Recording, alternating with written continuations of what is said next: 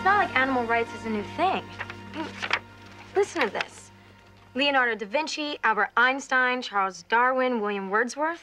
Hey, wait a minute. We talked about Wordsworth in poetry class. You said he was deranged. Come on, animals deserve to have someone speak up for them. What about that gorilla lady who was teaching them to speak up for themselves? Guys, I'm gonna personally go and buy you a new dog, just so I don't have to listen to this anymore. Sorry, I guess we have been kind of going on.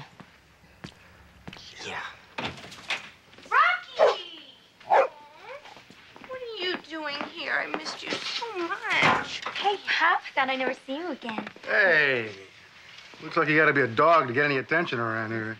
Oh, hi, Jesse. Hey, Brenda. Oh, you guys, how can you turn your back on a face like this? Kind of makes you want to grow fur, doesn't it? No? So, Andrea, what happened? Well, they said since he got outside of the control group, he was worthless to them, clinically speaking, that is. So, if you want him, he's yours. I'd say they do. So, Brandon, I understand you had a wild weekend.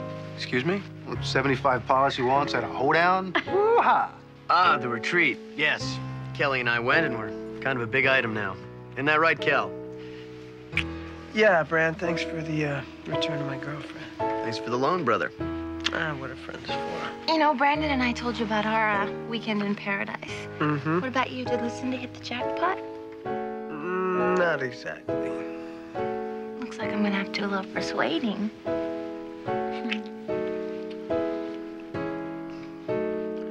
Well, I'm out of here, guys.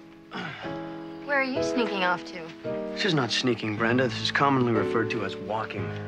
See you, Brandon. See you guys. Good to see you. Adios.